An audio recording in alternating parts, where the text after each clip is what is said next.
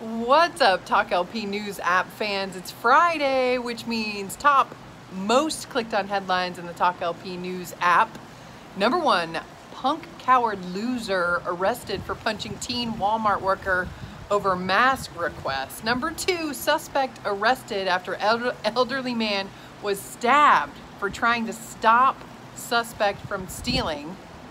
Number three, 5 essential steps to create lone worker safety policy. That's super important these days. Okay, top podcast of the week.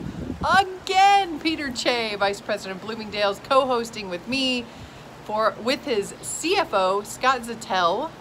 What do CFOs really want from their LP executives? That's it, guys. Hope you have a fun weekend. Don't forget to check out Smarts, Adrian Beck's exclusive content in the TalkLP News app. See ya.